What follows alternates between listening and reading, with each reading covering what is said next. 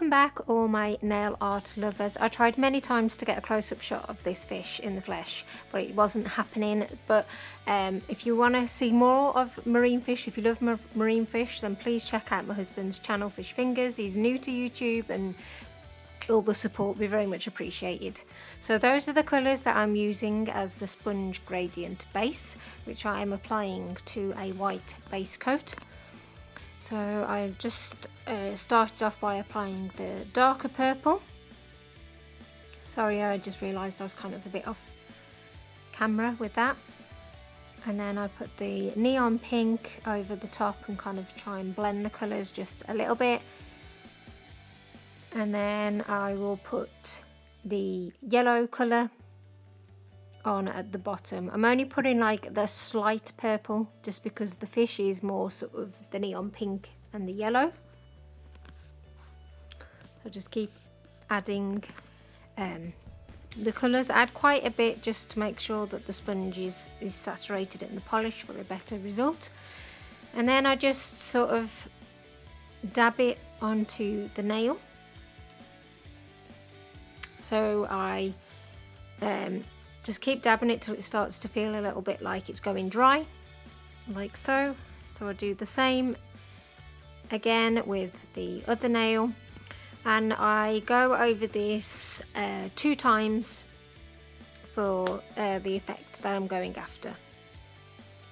So then, because I'm applying powders, I'm putting on a gel top coat just so I've got that tacky layer for the powders to stick to.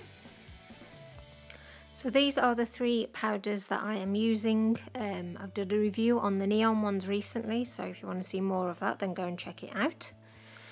So just with my flat brush, I just gently apply the powders over, obviously the purple over purple, pink over pink, and yellow over yellow, and just sort of blend it in a little bit. And I'll do the same with the purple.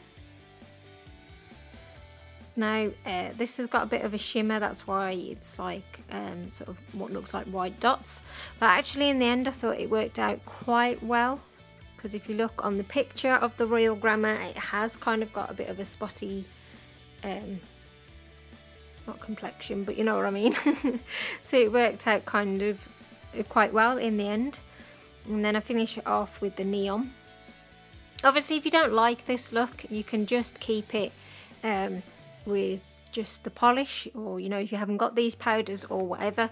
I would just wanted to incorporate these powders into the design, because when I showed people the Royal Gramma that we had in our fish tank, my friend said the colours of the fish would be amazing for a nail art tutorial.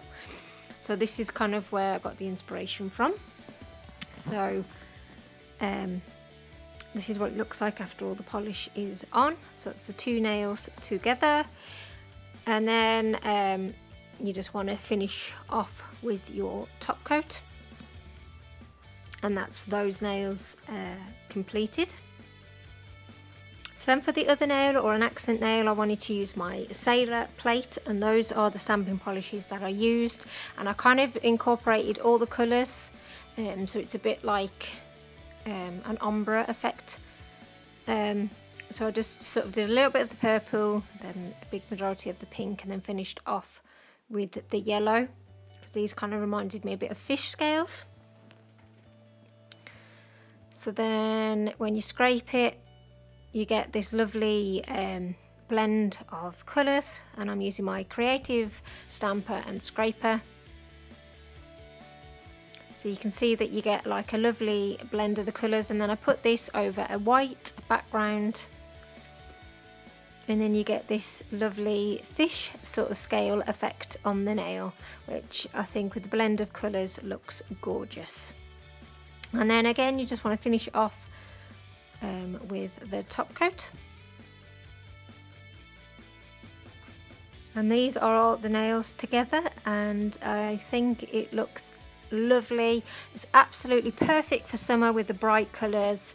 So I was really impressed with how it came out. So please tell me in the comments box below if you liked this design, And I just wanted a big special thank you to the Royal Gramma for its wonderful colours and the inspiration for this nail art. So thanks for watching today. Bye.